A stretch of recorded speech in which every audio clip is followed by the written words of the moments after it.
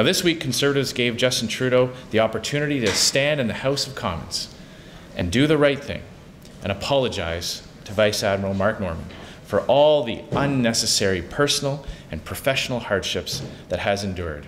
Instead, Trudeau walked out. Vice-Admiral Mark Norman and his family deserve a direct apology from the Prime Minister. Today, I reiterate my call for Justin Trudeau to immediately and personally apologize to Vice-Admiral Norman.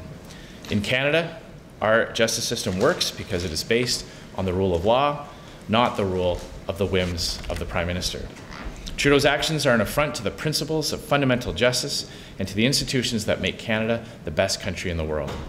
For this reason, I call on Justin Trudeau to conduct a formal public inquiry into exactly how and why the RCMP were called in to investigate Vice-Admiral Mark Norman and to any other relevant issues surrounding this affair. Conservatives deserve answers.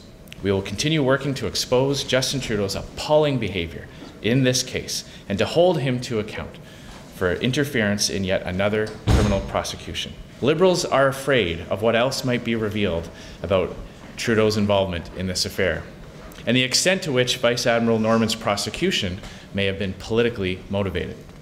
This is a page right out of the SNC-Lavalin playbook, shutting down investigations when they get too close to the truth.